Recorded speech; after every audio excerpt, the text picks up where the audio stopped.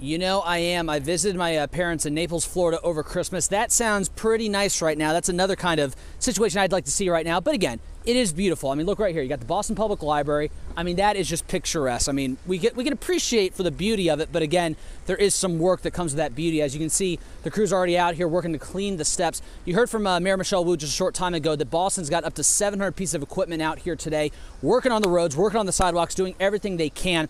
And again, that work right now, this is the first time we've seen crews here at the BPL. Obviously, the plows have been out throughout the morning, but I want to introduce you to these two women that were going to work early this morning at Chick-fil-A, how they feel about this first winter storm of the season.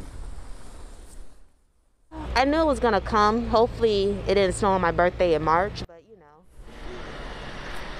Yeah, that woman's birthday is March 2nd. Mine's March 22nd, so I agree with her. I don't want to see any snow in March. But again, as we were talking about earlier, usually on average, Boston sees an inch of snow around December 10th. That's on average, so we are well past that.